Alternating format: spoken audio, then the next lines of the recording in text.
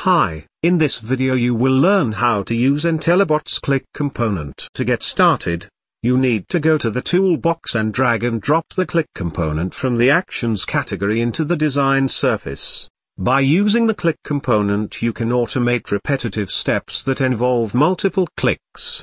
Let's take a simple example wherein you want to automate a calculation which requires multiple clicks on a calculator.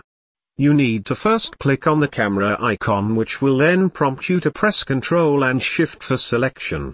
After pressing Ctrl and Shift, you can now select the area or a number that you wish to click on the calculator. For example, let's select 8.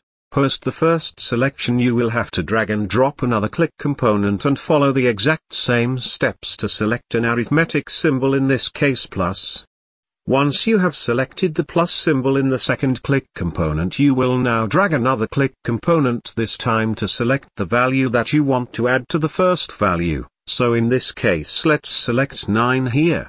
To conclude this logically, you will drag and drop another click component into the design surface and click on the camera icon to select another arithmetic symbol, in this case equal to symbol.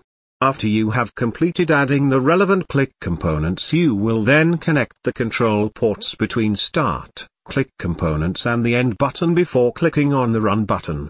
Well, that's how simple it is to use Intellibot's click component. Let's now see if the flow actually works by clicking on the run button. Well, the result clearly depicts the clicks on the calculator based on the automation. Hope you have now learned how to use Intellibot's click component. Do watch other videos on our website and learn how other Intellibot components and connectors work. Goodbye.